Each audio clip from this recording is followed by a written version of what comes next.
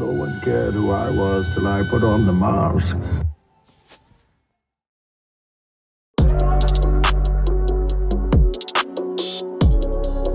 Hello, welcome and thank you for joining another episode on the Aldo Moto YouTube channel.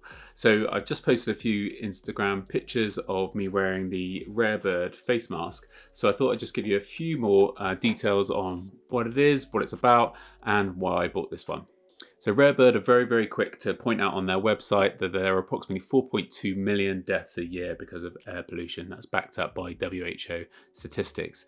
So they've gone about and tried to make something that can not save you from air pollution, but also look functional and be functional and also look very stylish as well. And my first impressions are very good. I've used this for the past few months with open face and full face helmets. So I was going to look at a variety of helmets today. An open face helmet, my Bell Bullet helmet, which is sort of a mid-season helmet, and my Sherry Glamster, which is more of a winter helmet as well. So in terms of what you get for your money, these are around 50 to 70 pounds, so they're not cheap, but they're extremely well made.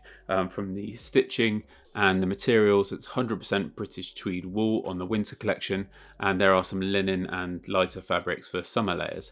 My version is a silver herringbone wool, and they're waterproof and windproof with soft shell lining. Has soft suede trim around the edges, and what's really useful is a malleable nose bridge. Breathable vents into the middle, which makes it very easy. There's no restriction on breathing, and it comes with, as you'll see inside the pocket here, is a replaceable anti-pollution filter which has been installed, and you can replace those. You don't need to buy a whole new mask. They do recommend that it's dry clean only, and what I really like about the brand that these masks are made in London as well. There's some really nice little details, stitching around the logo, and having owned a previous bag company, I can tell you that the stitching is very good, and it's a very comfortable piece of equipment. What I do really like about on the strap here, you've got the Rarebird imprint on the strap here as well, so what you are getting good quality for your money.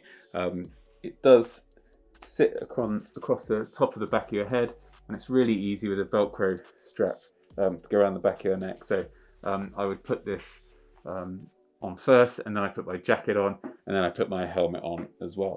So just looking at the Bell half face, this goes on really easily, and what this really enables me to do is wear this sort of all year round. So it's really comfortable.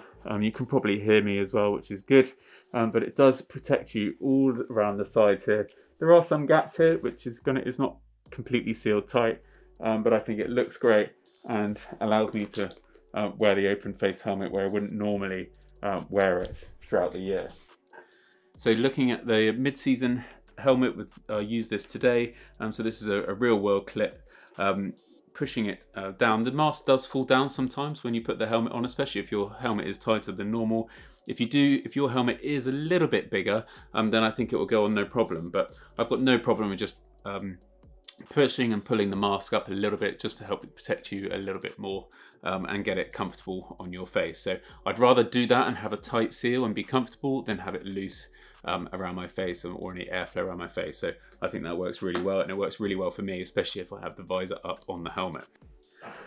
You can see also that this the metal here, you can push and you can roll this down. So if you are at a coffee shop, or if you do want to speak, you can roll it down nice and easily. I sometimes roll it down as well like this if it just gets too warm, and then you can push it back up, and then it's very malleable, no risk of breaking, to get a nice firm seal around your face. So on a more robust helmet, on the Sherry Glamster, I've got a chin guard here on the Glamster as well. So let's keep that in as a good test. This is the first time I've done this on the Glamster. So yeah, needs some encouragement. Definitely needs some encouragement, but however, with a little bit of maneuvering, I can get that on nicely, and this will be even easier without the chin guard as well. So that's really comfortable, and I can do my helmet up no problem, and it just gives me that extra wind protection, especially with the vents either side. So that's really comfortable. I have no problems riding with that keeping me guarded around the neck area as well.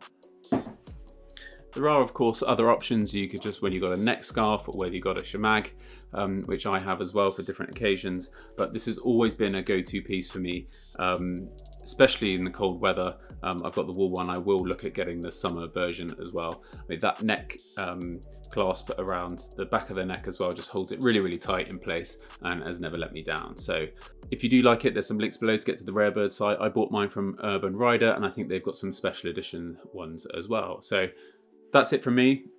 Hit like if you like the video, subscribe if you haven't done so already, and I will see you in the next one.